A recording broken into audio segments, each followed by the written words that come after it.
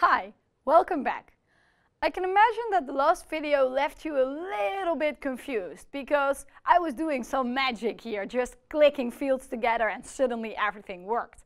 Maybe you were screaming at your computer screen again like, what's going on here?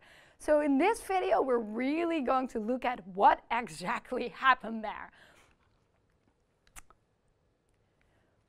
So we're not going to work with adding a new pivot table anymore. Actually, secretly, you didn't know that, but secretly we were working with PowerPivot. So let's go to the PowerPivot worksheet and manage our data.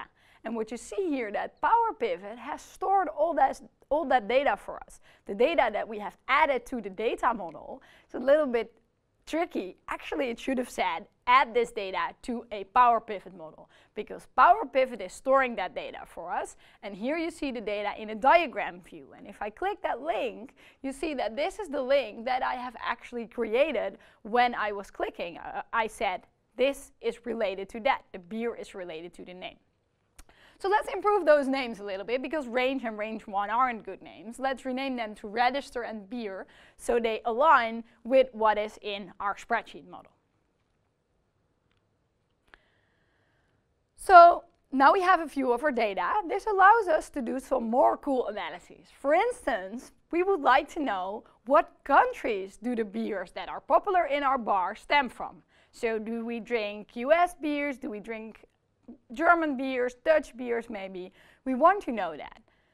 But in order to do that, we need to have some more information. We need to go through the brewery worksheet, because the brewery worksheet has the information of what brewery is in what country.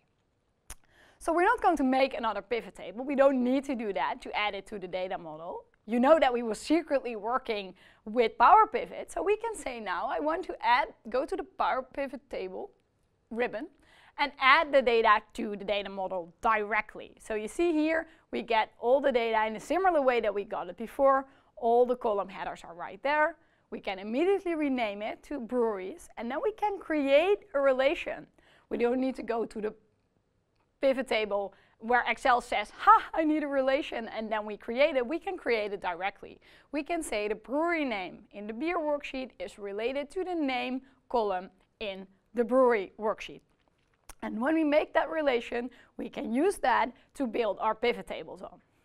So if you go to a pivot table now, you see that in addition to the register and the beers, we also have a list of breweries. And we can use that to make our country analysis. We can drag country in, and then we get the number of beers that we have sold for each of the countries. So what happens in the background is this country is linked to the beers through the brewery name, and those beers are linked to the beer list, to the register log in the beer name. So PowerPivot traverses all those relations, secretly in the background makes something like a VLOOKUP to hold all the data in, and then you can build a pivot table right on top of that. We don't need to do the actual VLOOKUPs. If we add everything to the data model and create the relations, we can build a pivot table on top of that. So let's look at the data again.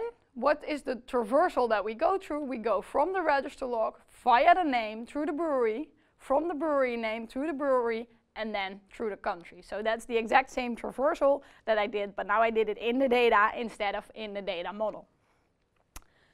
So that leaves us with this pivot table in which we can see what are the beers that we have sold for each of the countries.